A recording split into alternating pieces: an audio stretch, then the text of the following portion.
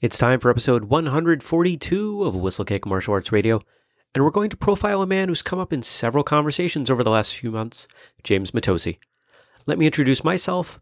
I'm Whistlekick's founder, but better known as your host on this show, Jeremy Lesniak. Whistlekick makes the best sparring gear you can buy, as well as some great apparel, fun accessories, and a bunch of other good stuff for practitioners and fans of traditional martial arts. I'd like to welcome all of you new listeners and thank all of you that have come back to spend more time with me today. All our past episodes, show notes, and some other good stuff is available at whistlekickmartialartsradio.com. No hyphens or anything in there. From that site, you can sign up for a newsletter. Please do so. It's how we stay engaged with our audience. We offer exclusive content to people on the newsletter list. We send you discounts. It's the only place to find out about upcoming guests. Really, it's a win-win for everybody.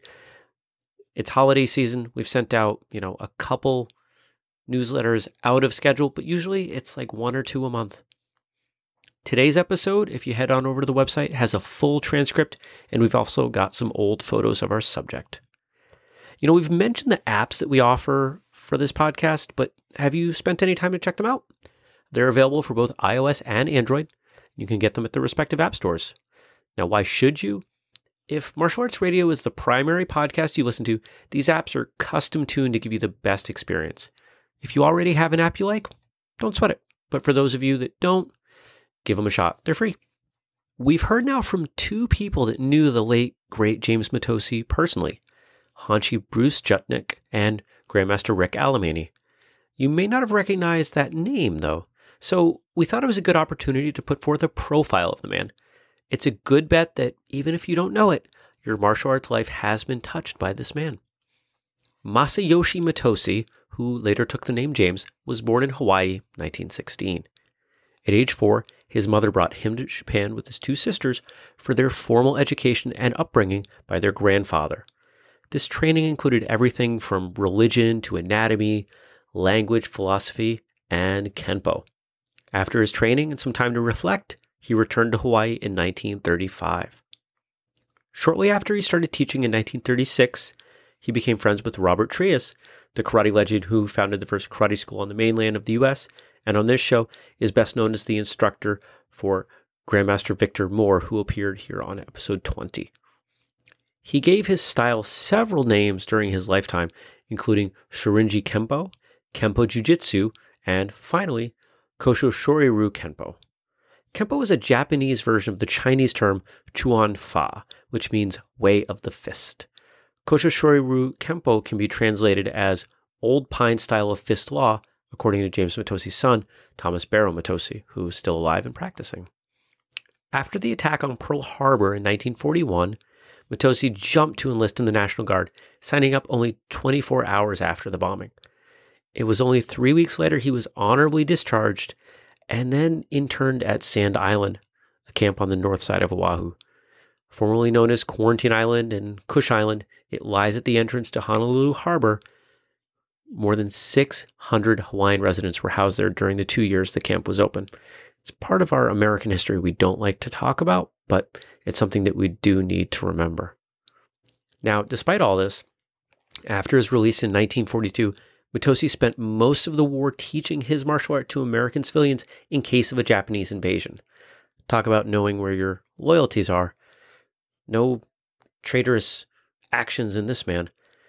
During that whole time, he worked as an herbalist and was known as a wonderful healer, as well as the owner of a brothel. During his time teaching in Hawaii, the demanding system he taught yielded only 6 black belts, including Thomas Young and William Chow.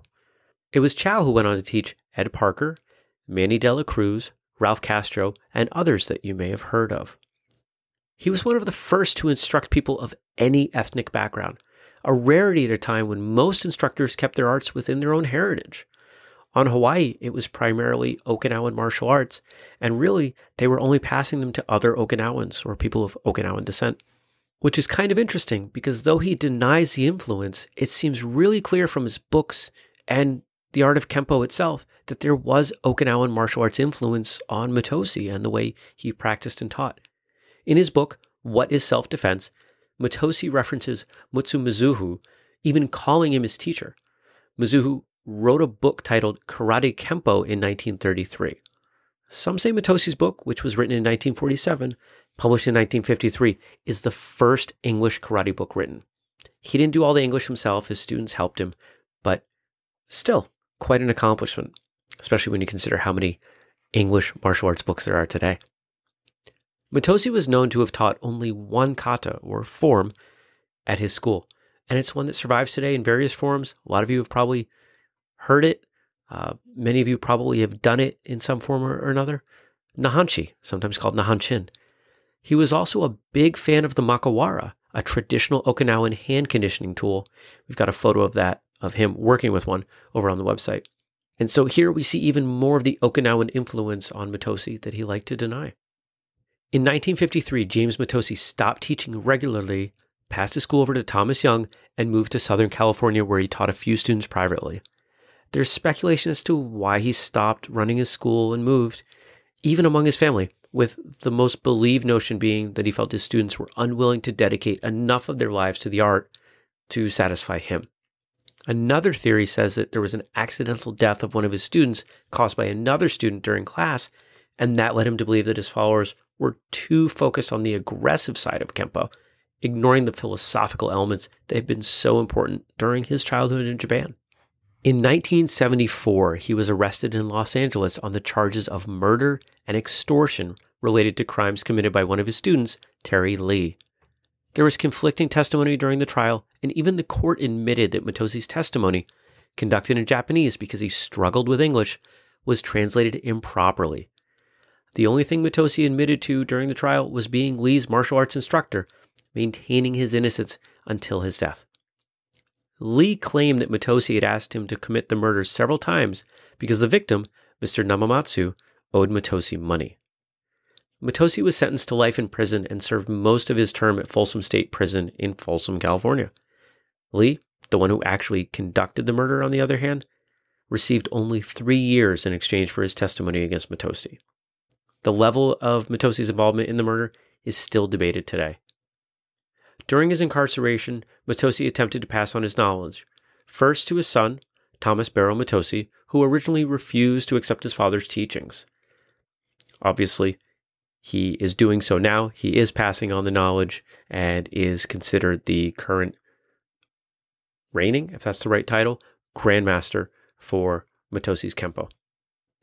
Later, verbally, Mitose instructed 4 men, 2 of whom have been on the show, Hanji Bruce Jutnik and Grandmaster Rick Alemany. The other 2, Ray Arquila and Eugene Cedeno. Mitose referred to them as, quote, Honorable Masters 1 through 4. James Mitose later died in 1981 in prison of complications from diabetes. So there we have it. James Mitose, his influence, and really, I think, a throwback to a time of martial arts that was steeped in family heritage. We saw that at the beginning. And what we didn't get into, because it's kind of hard to put this forth in a podcast, but if you read any of his writings, you'll see how important the philosophical side, the almost spiritual side of martial arts was to James Mitose. It's hard to pick up his books. They've been out of print for decades, and if you can find a used copy, it's probably going to be $100. So it's on my wish list, my Amazon wish list, so hoping to pick up a couple copies. I have some friends that have them that may let me look through them from time to time. So I have had a chance to briefly look through them, and they're impressive books. Now, is there any Kenpo in your martial arts lineage? Have you had the chance to work with any of the first or second generation Kenpo masters that trained under Mitose, or maybe were influenced by him?